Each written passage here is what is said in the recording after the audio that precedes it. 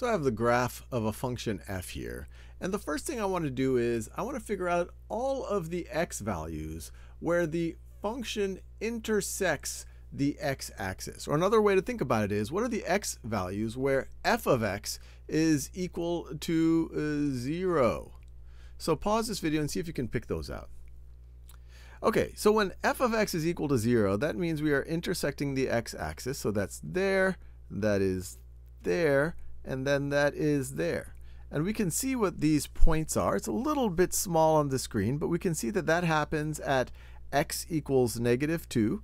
So we could say, for example, that f of -2 is equal to 0.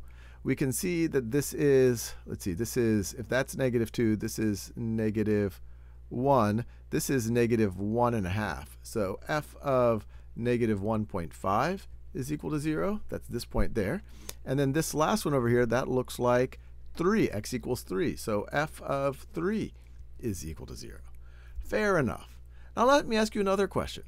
When, well, we're going to think about at what x values does the function equal 15? Well, when you look at it that way, if you say 15 right over here, that's the function, that's y equals 15. And it looks like it's happening right over here, right over here, and right over here. So it's not happening exactly at any integer values of x. For example, this looks like it's happening at a point that is not quite at -3. It's between -2.5 and -3. It's much closer to -3.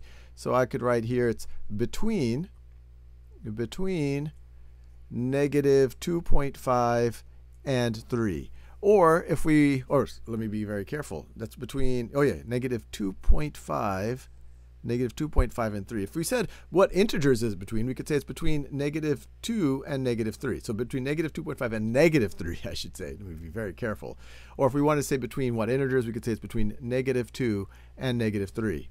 Similarly, this point right over here, it looks like it's between x equals, it's happening between x equals 0 and x equals -1/2. If we want to think about integers, we could say it's between 0 and -1. And then this point right over here, it looks integers, it's happening between x equals 2 and x equals 3, that the function takes on the value 15.